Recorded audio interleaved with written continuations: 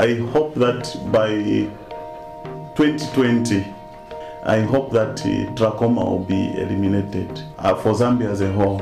And I would like to see people not getting blind or not getting visually impaired due to trachoma. No, it should be the thing of the past.